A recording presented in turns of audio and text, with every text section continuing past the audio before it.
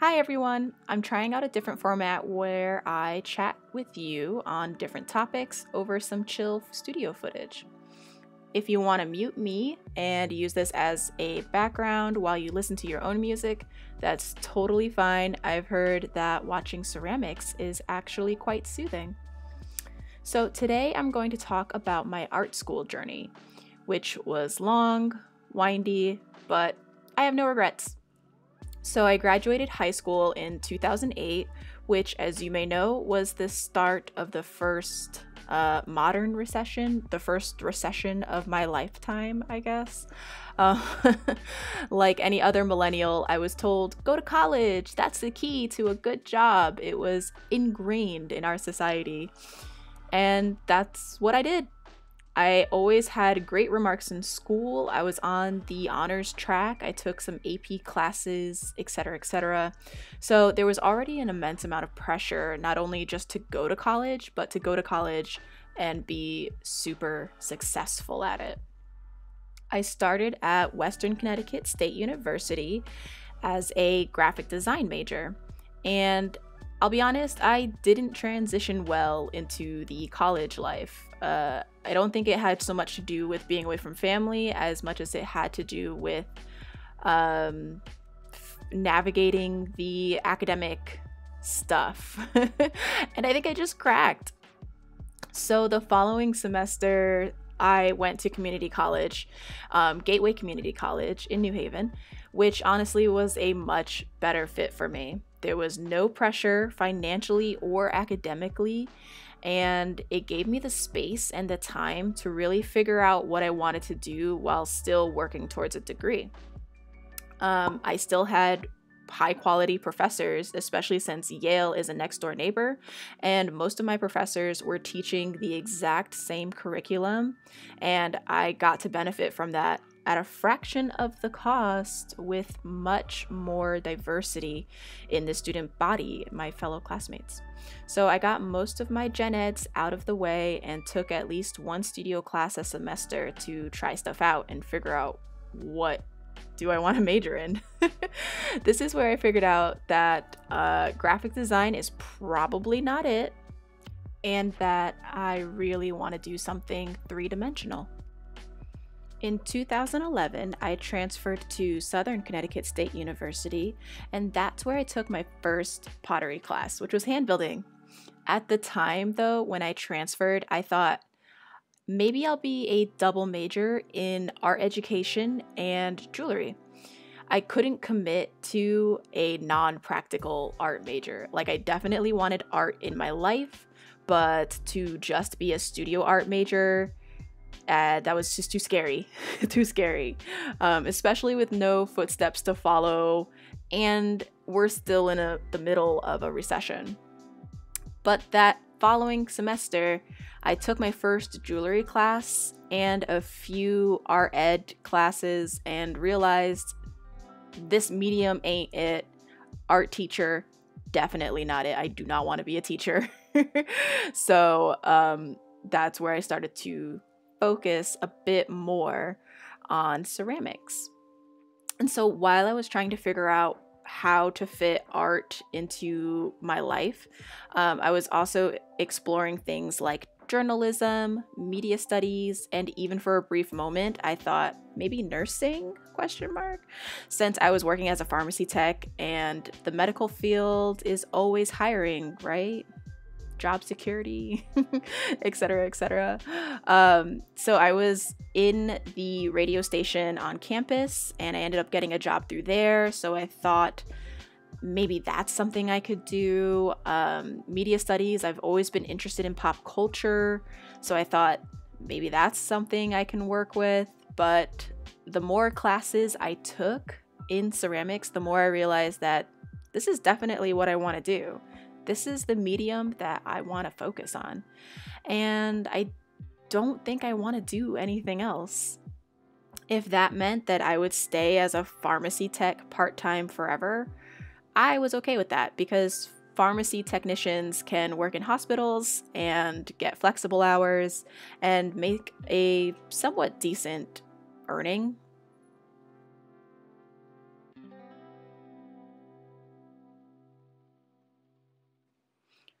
The way the program worked was that you still had to take a class in 4 out of the 6 mediums, which I think helps make a well-rounded artist.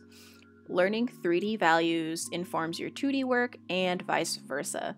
Skills and techniques learned in one medium might be applicable to another. For example, in my printmaking class, I learned a lot about screen printing and block printing, which can help with surface design and making my own custom stamps, especially with block prints like the linoleum that you can carve. By my last couple of semesters of undergrad, I've made a body of work that was centered around animals in precarious situations that was basically a commentary on society. They were meant to be humorous, a little bit relatable, while still questioning a serious issue.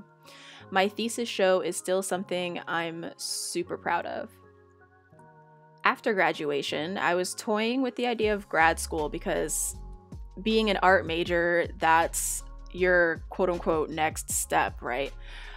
So I applied to a few programs, even though I wasn't fully convinced that it was the right move. I focused on applying to programs that included a stipend and would waive your tuition if you worked there.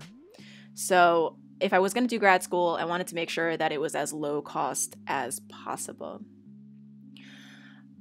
Still being hesitant about grad school, I ended up just taking a post-bac program at UMass Dartmouth.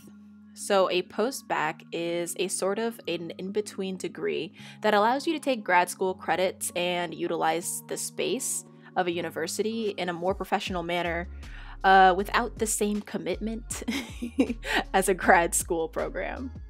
So with this program, I got 12 grad school credits, which was basically 2 classes a semester, and the rest of the time I was free to be in the studio. And this was the first year of my life that I was unemployed and had all the time in the world just to focus on what I wanted. I've held a job, at least one, since I was 16, so this was a huge leap for me to be able to focus on one thing and one thing only. At the time, I was still at the pharmacy, being, pharmacy tech, and I was working as a university assistant for the ceramics department at Southern Connecticut State University.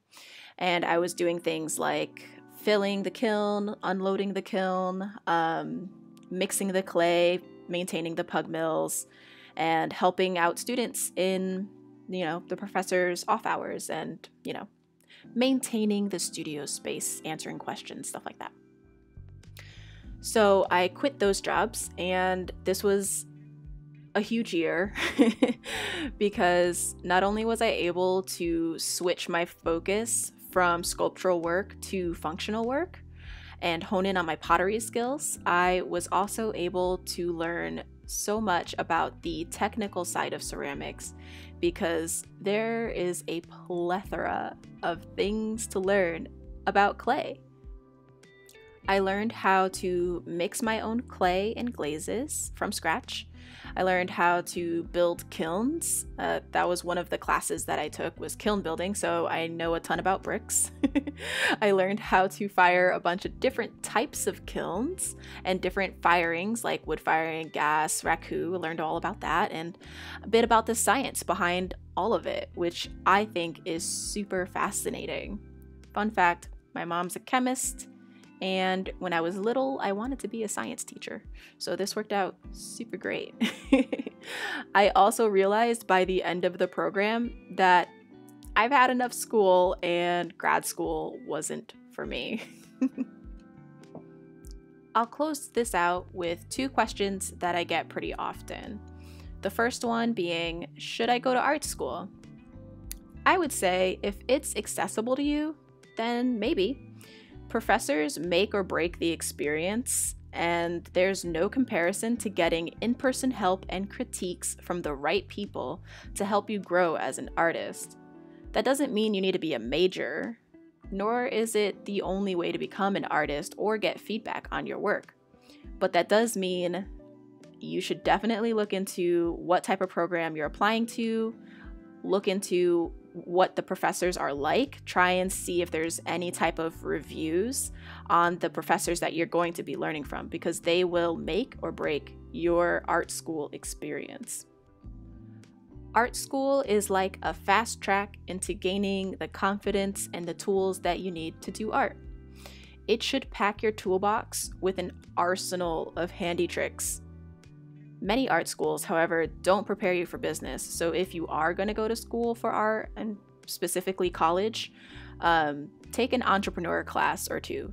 Not just business, entrepreneurship. That's what you want to look for.